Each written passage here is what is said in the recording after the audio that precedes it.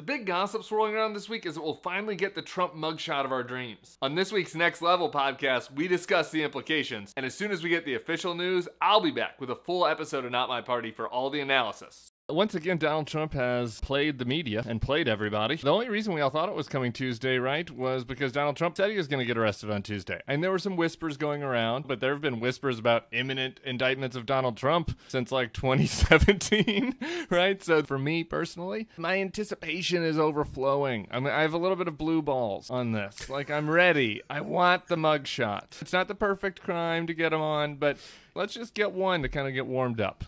There's a few things that him getting indicted does. Number one, it allows him to live in his grievance, which is a place that he likes to live. His grievance is his favorite place. Two, it centers all the media attention on him, another thing that he loves and is able to typically use. Third, because it's in the dynamic of a presidential race, it forces all of the other candidates to rally around Trump.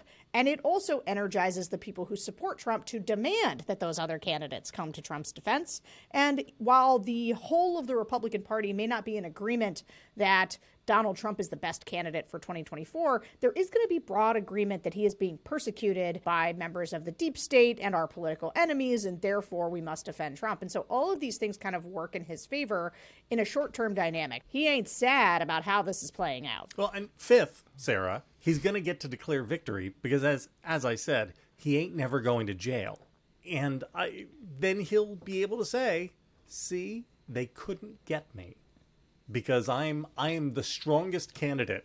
And that plays in sort of the Republican psychology. Man, they want Trump so badly. They want to get him because he's the one they're really scared of. I do think it's hard for people to predict and think about what the psychology is of Trump's got to go to court again today.